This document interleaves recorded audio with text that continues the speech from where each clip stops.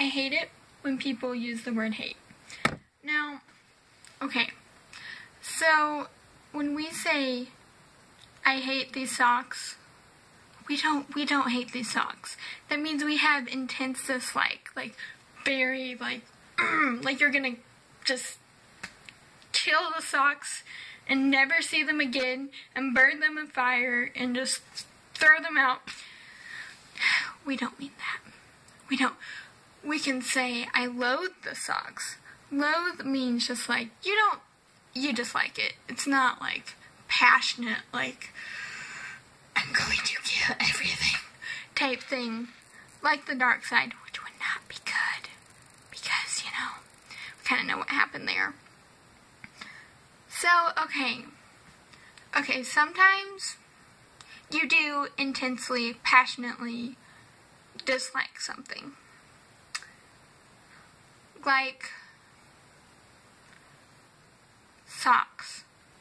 Oh my goodness, I loathe those kind of socks that like come up here and then they get in between your skin and the fabric and yeah, it's not too pleasant.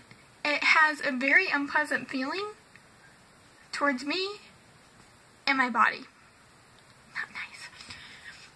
Okay, I will say though, I do have a love-hate relationship with stairs.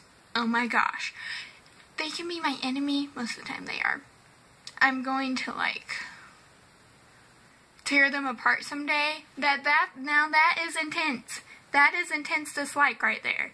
Tear something apart with your bare hands. You're going to. Okay?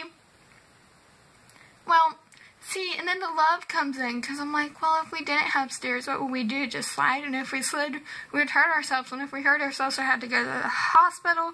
And if we went to the hospital, then we would have to spend all this money on, like, a broken leg or whatever. But if you think about it, stairs could do that to you, too. So, I don't really know. Like, I don't really hate anything. I just dislike it. Not intensely, though. So, yeah. I plan to do something evil and get stairs someday, though.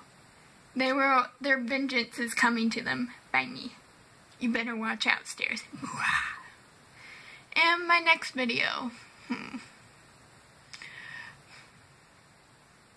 My next video will be on about how to take revenge.